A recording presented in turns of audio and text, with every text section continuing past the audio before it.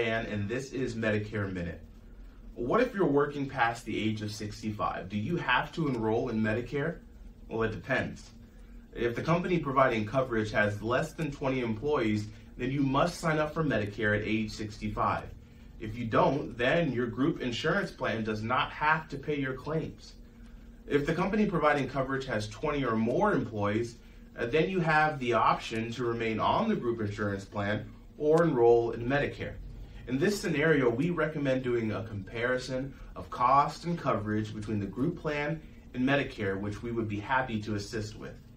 If you leave employment and are offered COBRA coverage, beware there are pitfalls when enrolling in COBRA after age 65, which we'll discuss in our next video.